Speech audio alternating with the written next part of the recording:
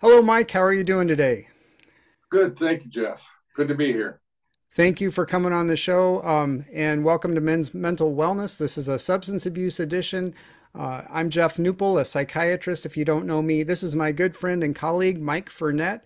I've worked with Mike for many years where I practice rural psychiatry in a clinic. He was doing substance abuse counseling, and I greatly respect and trust Mike. And Mike is a guy who cares about people and is able to connect with them in a non-judgmental way. And I think he's really been effective at what he's done from what I have seen over the years. And he also has a good sense of humor. And I don't know, Mike, you told me a couple of jokes over the years. One of them you told me was, why is it that Jack Daniels bottles aren't round or cylindrical? And what was the answer to that? They're square so they don't roll off the seat in the truck next to you on the floor so you can't get at them. That There you go. I remember you telling me that. And the other thing you told me was a little more serious, but um, very true, actually. And that is, why do people use drugs? Because they're good. That's what I remember you telling me. They had me teach at Dare for a long time, and I kind of got kicked out of Dare because I take the kids aside and I leave the parents and the cops away, and I tell the kids, the reason you shouldn't do drugs is because they're very, very good. They may ruin your life in the end, but in the beginning, it's wonderful. So they didn't like that. You're supposed to say drugs are bad. Right. No, but I think that's a really good point. And, as humans, we get into all kinds of maladaptive behavior and we do those behaviors for a reason. And I think that's the point here. And that's why people use drugs or alcohol in an excessive or unhealthy way, is because there is something rewarding about that experience, or it covers something up. At some level, at least in the short run, it's serving a purpose, right? Yeah. So, so anyway, is there anything about yourself you wanted to mention before we go any further? Just a brief history. I spent about 20 years on the streets doing drugs and alcohol in and out of jail and the rest of the stuff that goes along with it. And I got clean and got all grandiose and decided I was going to be a substance abuse counselor. So I got my degrees and I thought I was going to help people. Little did I know that at best they were going to help me, that Hmm. they helped me stay clean for 28 years while I was a substance abuse counselor. And I've been clean now for 33 years. I respect that. That that's that's a good life lesson there. We start out with our egos, right? And then Mm-hmm. we get checked a few times. And certainly, I'll have to say, as a psychiatrist, I've had a similar experience as far as my patients have really been my greatest teachers, and that's been very humbling. So, um, so the first question I wanted to ask was, you know, people might be watching this anywhere in the world, but in the US, since that's my frame of reference here, alcohol at least is a part of daily life for a lot of people. People who don't necessarily have a drinking problem, but it's part of our culture at celebrations or just to relax or whatever. And we go all the way from having a drink here or there to hardcore drugs. But I think what's confusing sometimes for people is, if you do like to have a drink or two here or there or something like that, how do you know when you really are developing a substance abuse problem and when you should seek help? I, I've always liked the old adage that if your substance use has caused tears for yourself or others, then it may be a problem, Hmm. and then you should look into it. Other people are saying to you, like, we're concerned about this. It's not always easy to take that advice, but look at that. If you want to do the test, the easy test is that you set some limits for yourself that are reasonable, that don't involve enough of the substance to affect your judgment. Hmm. And you set those limits, like if it's alcohol, like maybe 3 or 4 drinks, you set those limits. And if you can't keep the limits, then you got an issue. Mm-hmm. And then you need to quit. Mm-hmm. So it's pretty simple, and you can do the test yourself. I think a lot of people might tell us we got a problem, but for us to recognize that for ourselves is a difficult thing. Mm-hmm. And so I like a self test, you know, rather That's than good. everybody pointing the finger at us. Mm-hmm. Mm-hmm. And I'm aware that, a lot of people start out, if we're talking about alcohol, with an alcohol problem early in life, and it becomes obvious that they're struggling with alcoholism. But there are a lot of people where it kind of creeps up on them, and they might be middle-aged or something before they start having a problem. So alcohol problems can develop later in life, right? I just wonder if Right. you could say more about that. Yeah, well, there, there's some talk about a genetic predisposition to alcoholism or addiction. That may or may not be true. I'm not so worried about that, but I do know that if you drink enough long enough, it'll get you. So, and for each human being, that amount and that time is different. I've seen people that I've worked with that developed alcoholism in their 60s and had no problems with anything prior to that. But then when they retired, they're alone, they start drinking and more, and then they run into difficulties. And you were briefly in retirement and came out during the pandemic when everything was locked down. And I think it's pretty common knowledge that lots of people increase their alcohol use during that time. Did you see that in your practice? Yeah, people were, scared and alone and isolated, and so developed more drinking problems and more substance abuse problems with drugs. Yeah, I saw a lot of that coming in, Mm-hmm. mainly because of the isolation people went, and the stress and Mm-hmm. all those factors that come into it during the pandemic. And a lot of people are still trying to get out of those bad patterns they got into during the pandemic as well. Um, yeah. Mm-hmm. Thank you for that. So if someone has a problem with drugs or alcohol, what would some of the common triggers be for relapse that people should be aware of? And what are some of the common ways that people can cope with them or, navigate those? I think relapse triggers are particular to the person. Each person has their own set of things. Like feelings are a big thing. Stress is a big thing. I've seen a lot of people over time that get sober and they're doing real well, and then they want to. The trigger is I want to reward myself because I've been sober for a year, and Mm-hmm. I'm just gonna have a couple of beers, and then they're off and running again because their ability to control isn't there, and that doesn't quit even if you've been sober a while. Mm-hmm. The yearly events like birthdays and weddings and anniversaries and the seasons and all those things can be triggers. Mm-hmm. I Mm-hmm. would tell people that you're going to have triggers. You're going to have urges to relapse, but urges will go away whether you use or not. Now that's easy for me to say, but Mm-hmm. it's true. Mm-hmm. And if you Mm-hmm. keep that in mind, it helps. Okay. Another thing is I've always tried to talk to people if they're really saddled with a lot of these overwhelming urges, like let's take drinking for example, that it can be obsessive. It's the least smallest thing happens and somebody wants to pick up a drink. I personally like an abuse. Mm. If I don't think I'd be sober today if it wasn't for an abuse. Mm-hmm. Antabuse is a medication that really does nothing unless you drink, and it Mm-hmm. makes you violently ill, and you Mm-hmm. can't get down enough alcohol to really get drunk before you get really sick. So Mm-hmm. it so for me, it took the alcohol off the table. It wasn't a bargaining chip anymore. It was off the table. I can't drink because I'm going to get sick. I know because I tried it, of course. Mm-hmm. Mm-hmm. And that's a beautiful thing for somebody who really, really wants to stay sober. And you Mm-hmm. want to take the temptation off the table, get on antabuse. Mm-hmm. Drink on it once, you won't do it again. So That's I like, interesting. I've prescribed antabuse many times, but it was a long time ago. I don't think I've prescribed it for at least 10 years. I don't know if people are using it as often. So I guess one of the questions I have about it. So yeah, it's a medication. It does nothing when you take it, but if you drink on it, it makes you sick. So one of the workarounds for a lot of people is they just stop taking it, right? So if people are going to be on antabuse, how can they have sort of the checks and balances in place in life so that they don't just say, well, I'm going to drink this weekend, so I'm not going to take it Thursday and Friday. well, one of the things about antabuse is that it loads up in your system.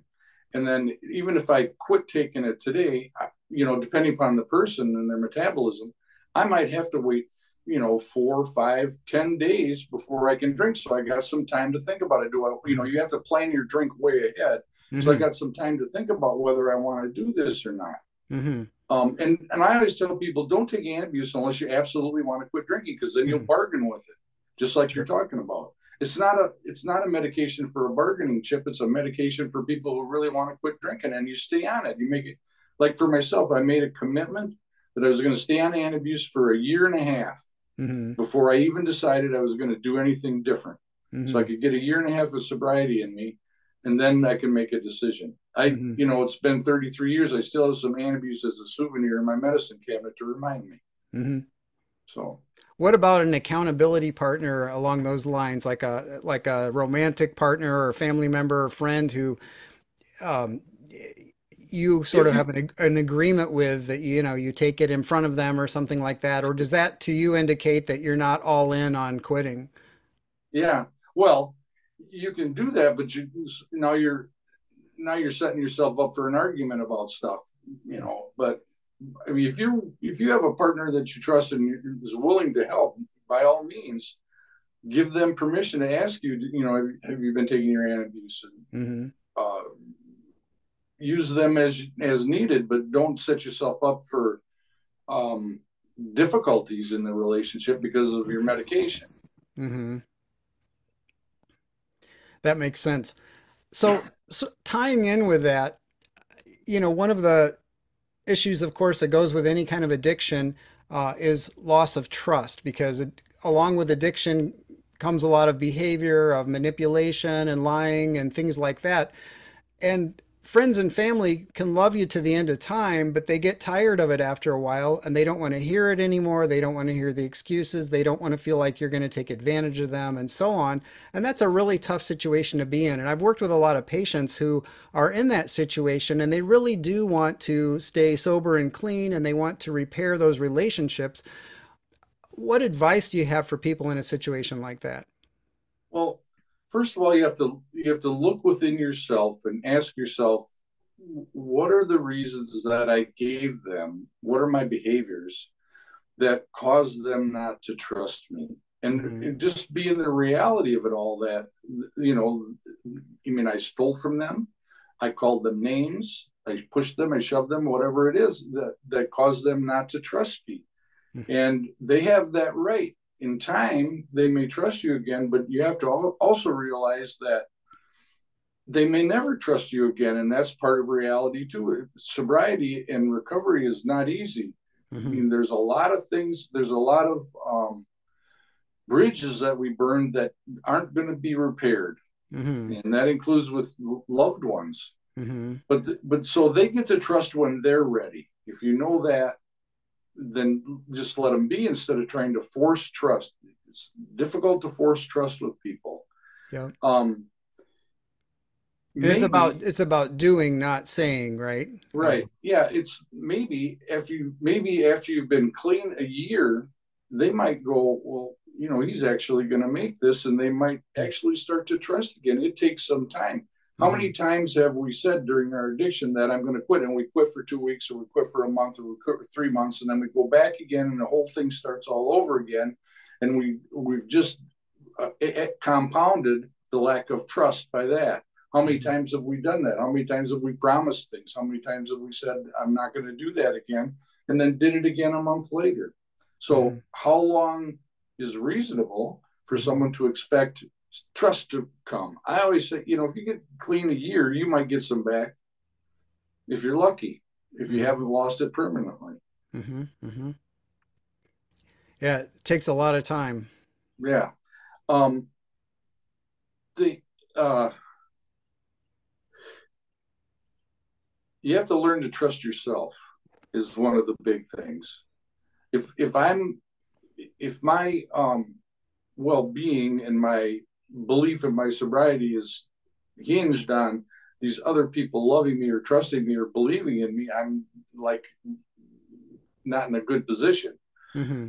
But if I'm doing this for me and not for them, it's all got to be for you. It's got to be Mm-hmm. because this is what I want, because you might lose those relationships after you get sober. I've seen Mm-hmm. countless people's marriages end because of sobriety. You know, Mm-hmm. you get sober, and now I got this sober person Mm-hmm. with me, and I'm used to this drunk person, and neither of us know each other, and now we can't live with this. I've Mm-hmm. seen a lot of people's relationships die Mm-hmm. because of recovery instead of Mm-hmm. the opposite way. They mend instead of recovery.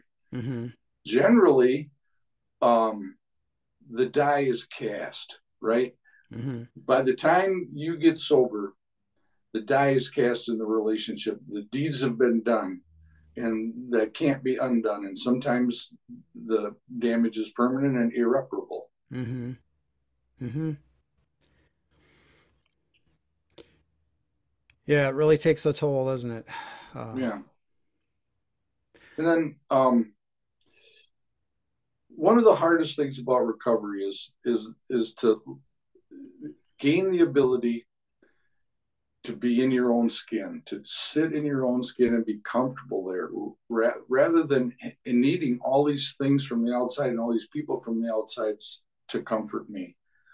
That's why a lot of people don't get sober, because they can't live with themselves and all the chaos they've caused in the world with their relationships, and inner chaos they've caused with themselves is difficult. mm-hmm. Self-hatred is rampant in early recovery, and Mm-hmm. lots of people just can't sit with that for very long without using it yet. Mm-hmm. I mean, it's the self-hatred that really causes a lot of difficulties. So we have to learn to live in our own skin, and be okay with who we were and who we're trying to become. And that's obviously a process, not an event. Yeah, How do you help people navigate through that part? Because that you've probably seen that happen over and over again. yeah. There's lots of people in recovery that like an AA or NA or 12-step meetings, or even rational recovery or whatever it is. There's lots of people that have been through similar situations that you can talk to, and they'll say, "Yeah, I know that this is what worked for me." Mm-hmm. And different people, different things. There's no one answer to all that. Self compassion is hard to come by, even for people who aren't addicts. Mm-hmm. For So sure. it is a process.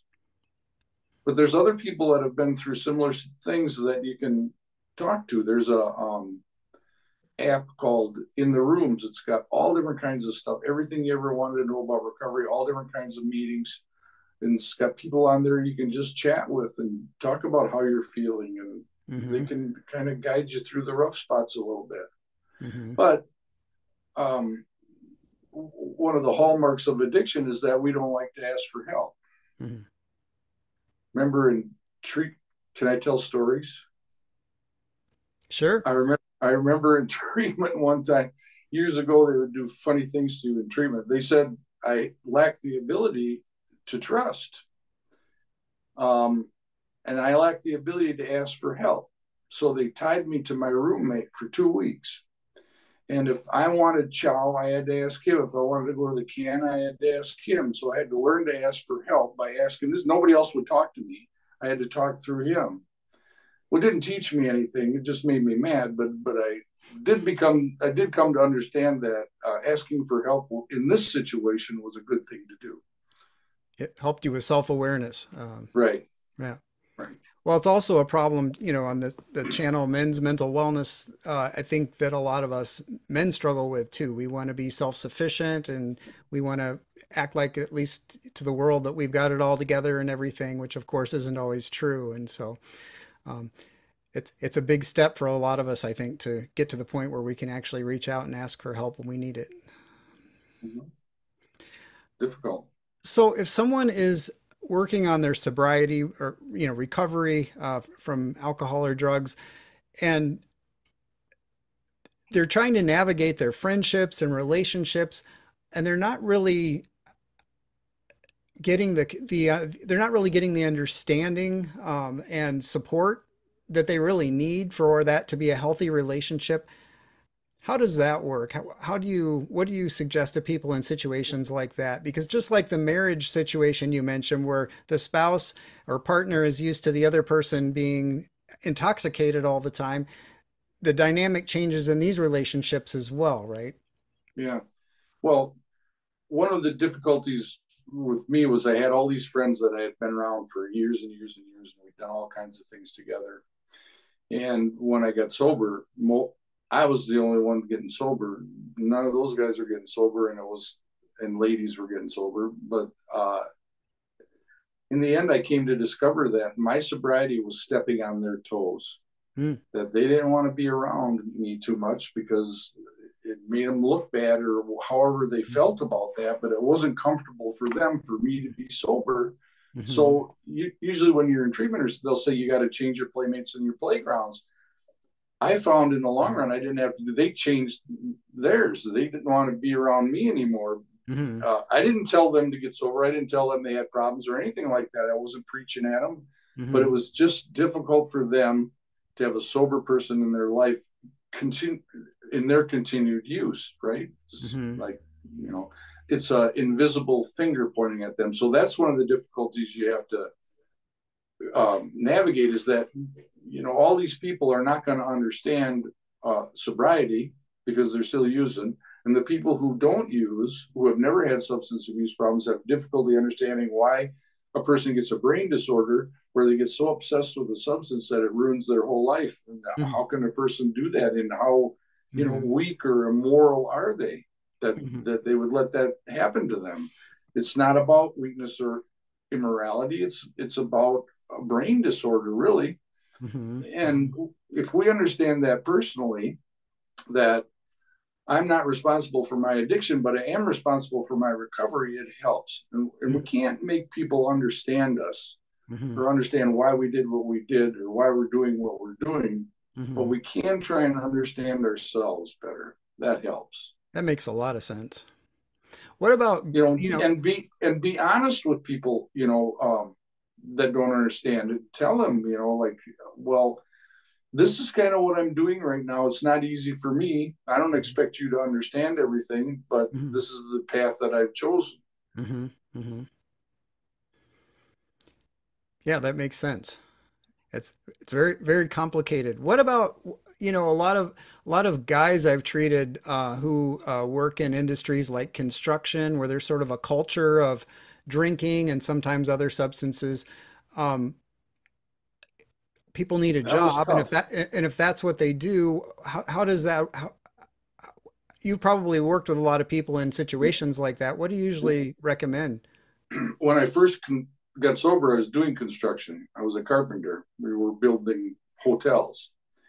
And that was a difficult time. Like everybody's going out after work and having beers and they're getting stoned at work and, coming in all hungover. And that was difficult for me. Mm-hmm.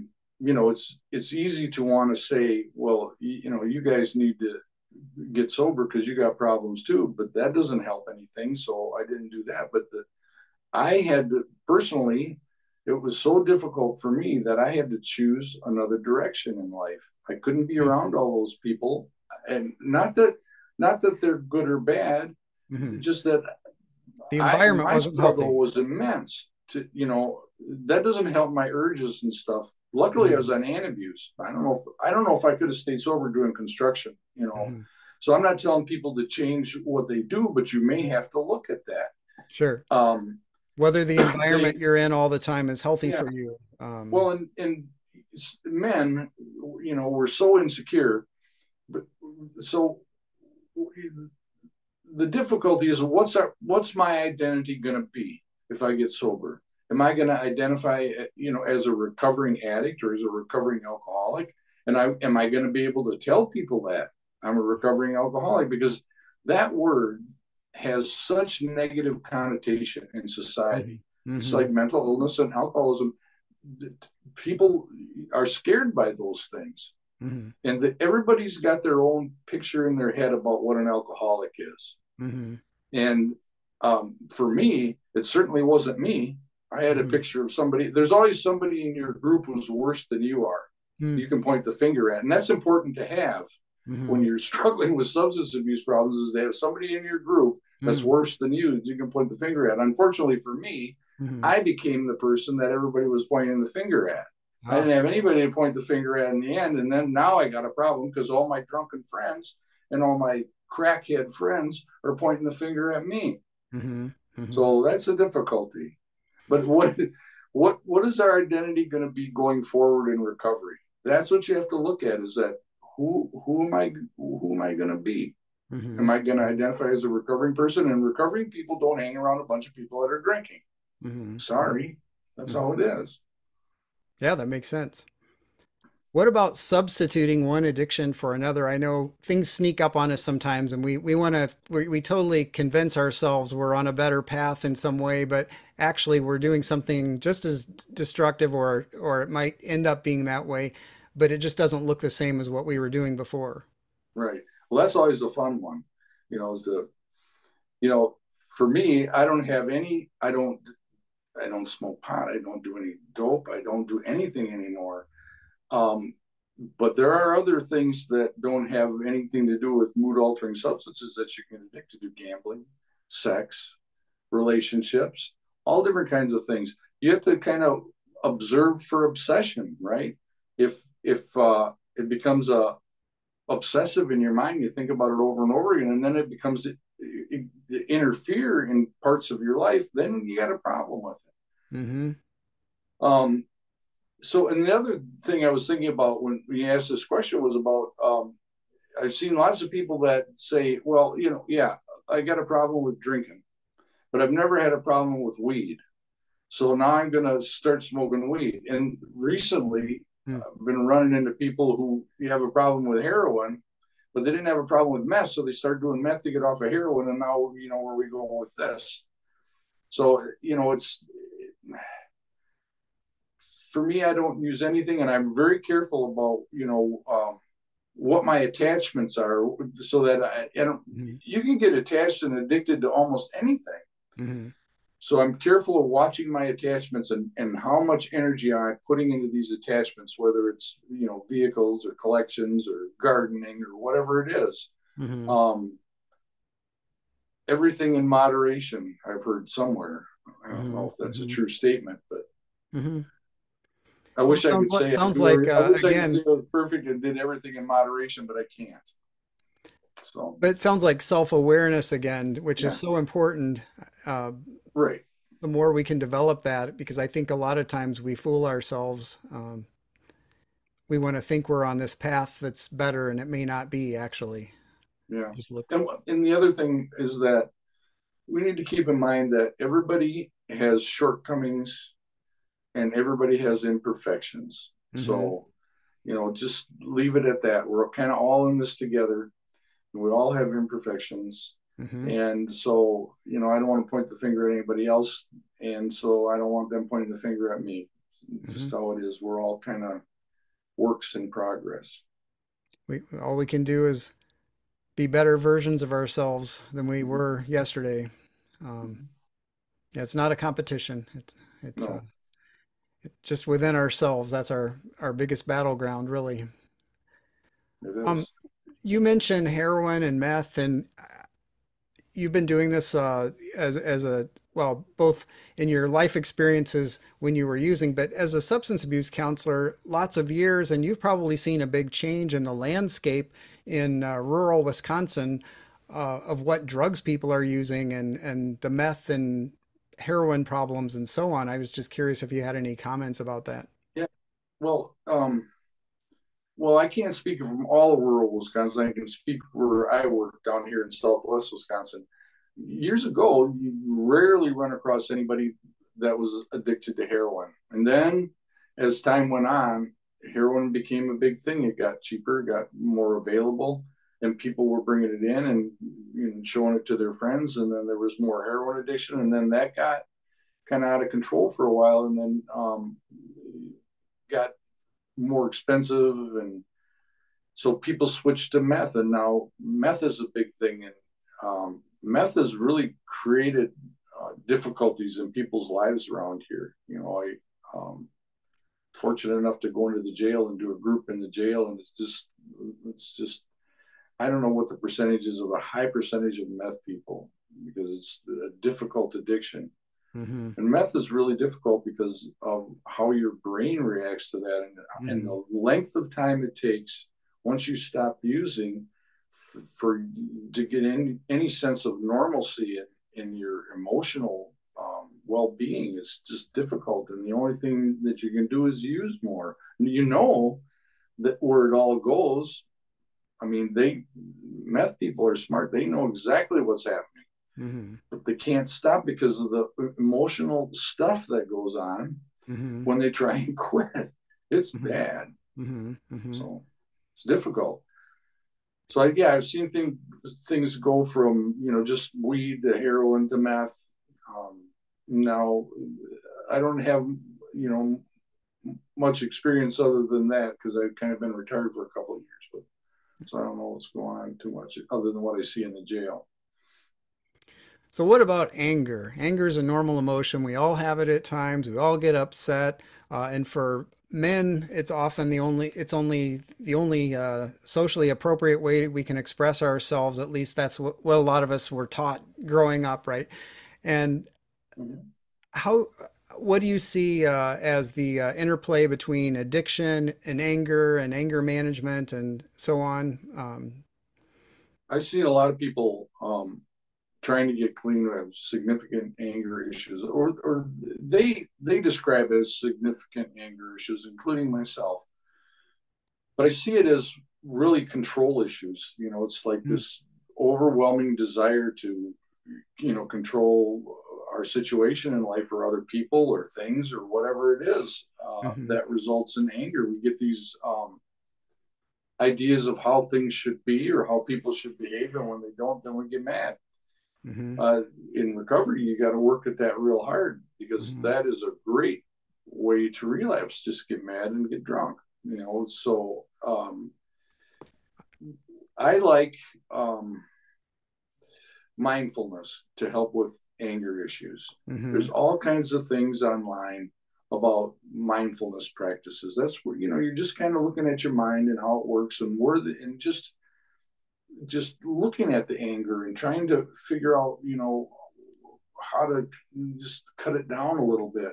And mindfulness helps a lot with that. A meditation practice helps a lot with that.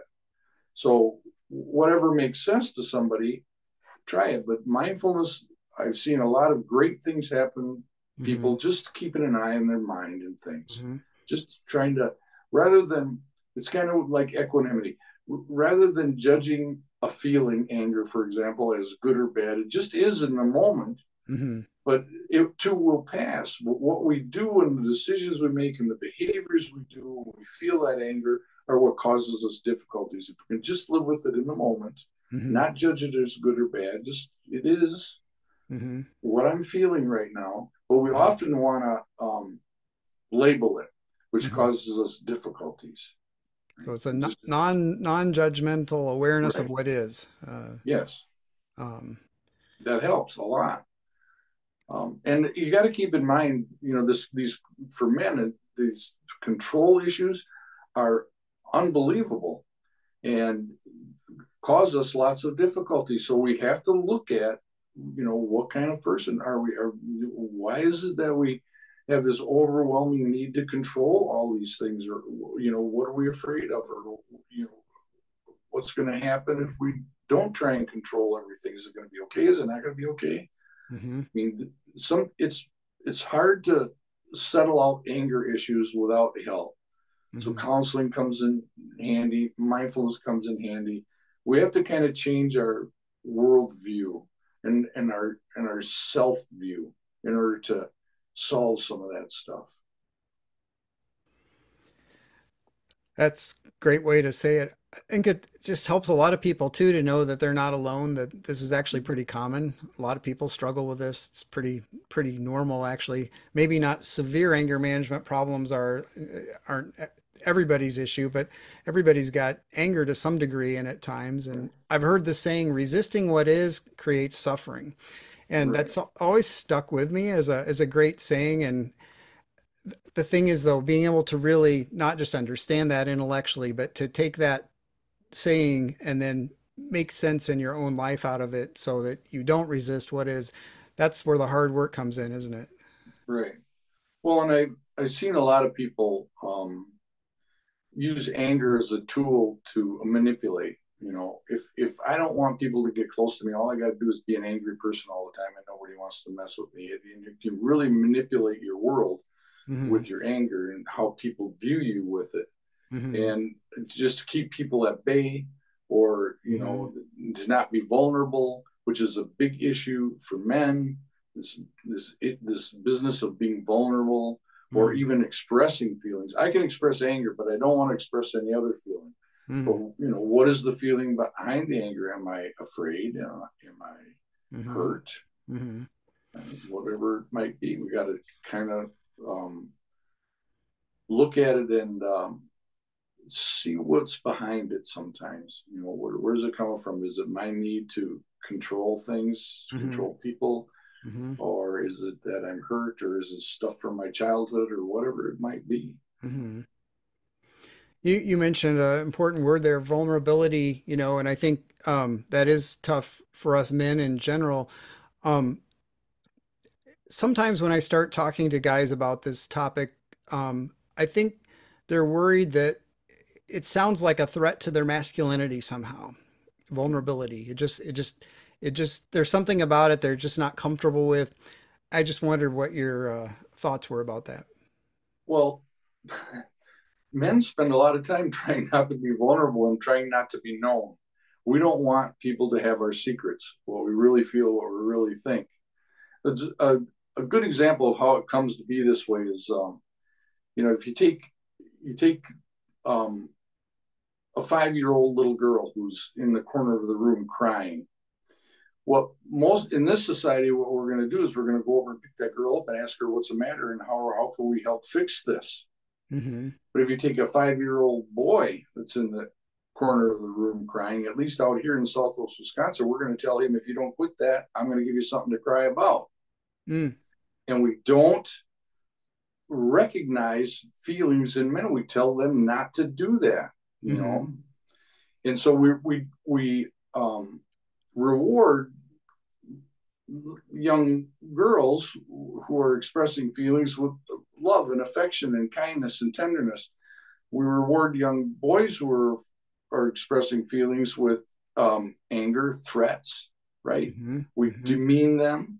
We Mm-hmm. tell them they're sissies. And so then now we're all grown up, and we want these two people, these two sexes, to have relationships, and we want these men to be able to talk to other men and to talk to women. Well, the messages we give is to people as children. I know this is changing a little bit, but the message we give to people as children is not helping.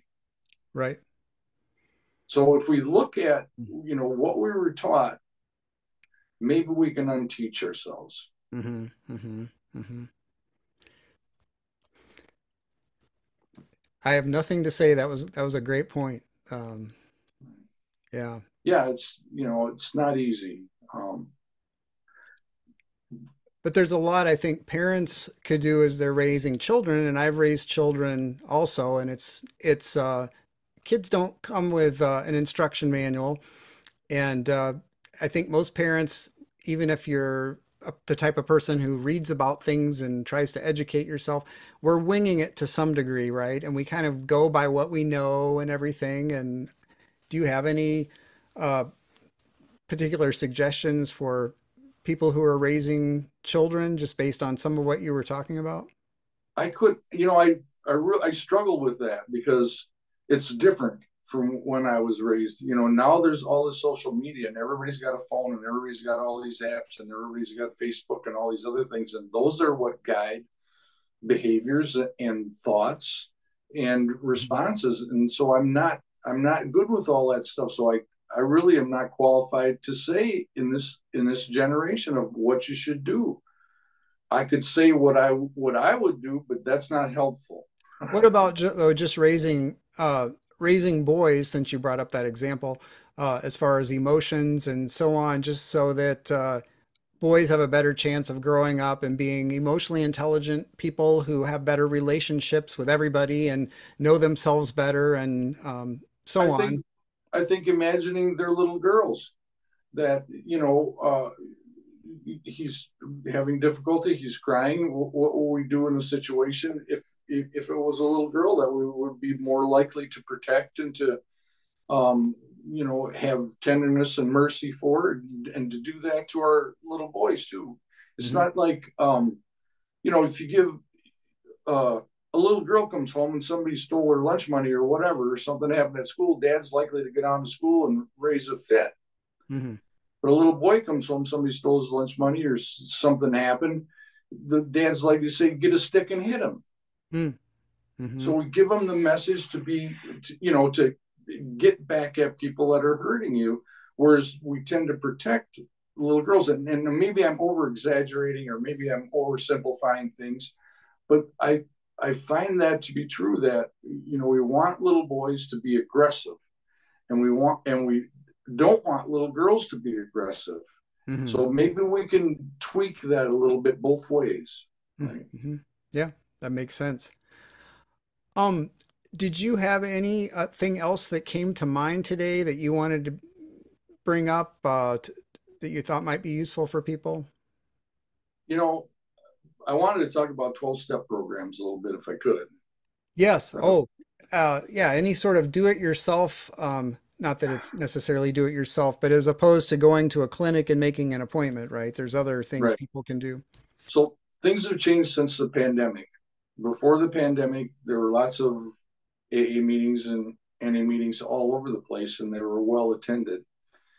The meetings I still go to meetings, but the meetings I attend, there's hardly anybody goes anymore because things have changed to online.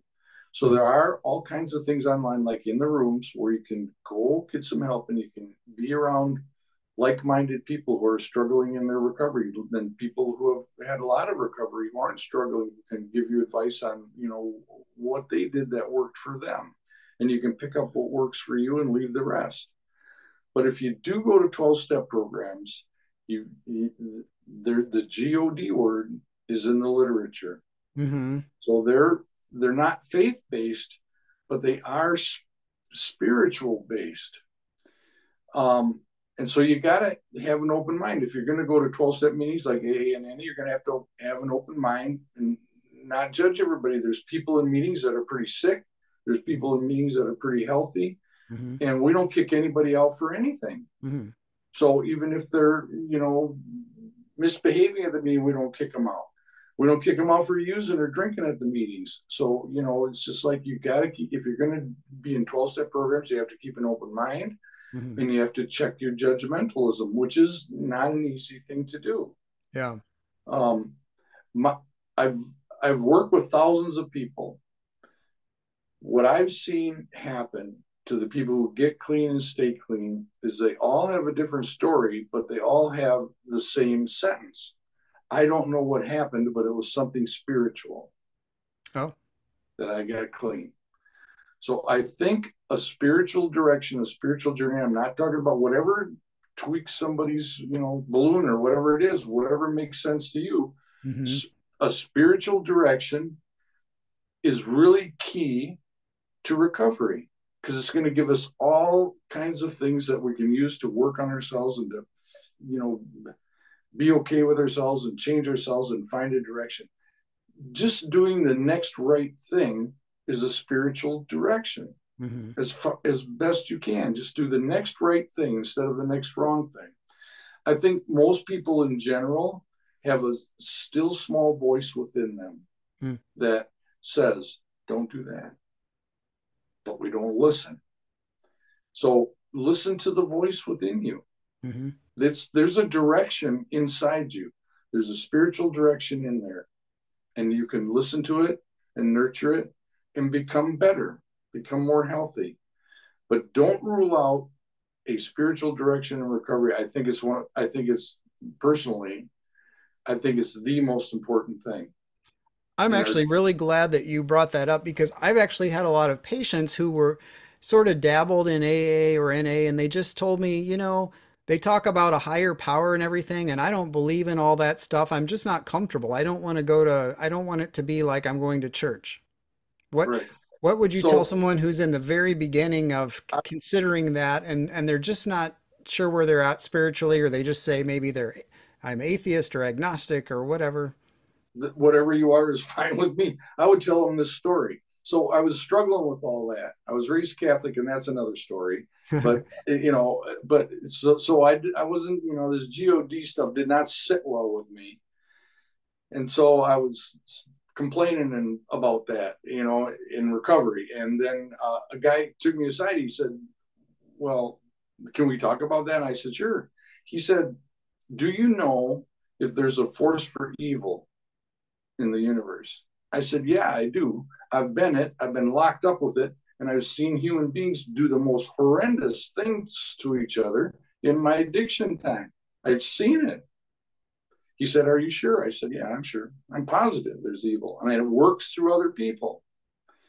He said, "Then you already got spirituality. Hmm.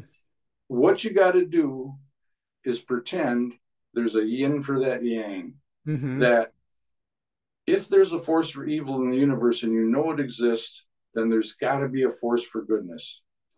Pick that as your higher power. Just pretend there's a force for goodness in the universe. And you don't have to describe it or anything. Just pretend there's a force for goodness, just like a force for evil. And the next time you want to make a decision on what to do, ask yourself, what would this force for goodness have me do? And do that. And that's how I started. And it morphed into a wonderful spiritual journey for me. But that made sense to me. You gotta go to a place where you can't preach to people. You got to go to a place where they understand something. I think most addicts, most alcoholics understand evil Mm-hmm. very well. Mm-hmm. So then they can understand this force for goodness and start there, and see where it takes you. I Just be love open I love how minded. you explained that. That See makes where it takes a you. lot of sense. A lot of sense. Worked for me. So Awesome. I was pretty judgmental about everything, and I wasn't going to listen to people. But if you talk to me about what makes sense to me, what I've witnessed in life, then I can kind of listen to you a little bit. Mm-hmm. That's great advice. Thank you so much, Mike. Anything else today, Mike? Well, let's see. Let me look at my notes. The answer in the end is compassion for yourself and all living beings. That is the answer. And that is the key to happiness. That much I do know. But neither of those things is easy to come by. But those are things to work on: compassion for yourself and all others, despite behaviors, right? Because we're all in this together. I agree. Thank you so much, Mike. I really appreciate you coming on. You're And welcome. maybe people have some questions that they can post, and maybe we can do this again sometime. So, Wonderful. I'd all love right. to. Ask all the questions you want. I may not have the answers, but I can talk big. Sounds good. Thanks, Mike. Have a great day. Yep. Take care.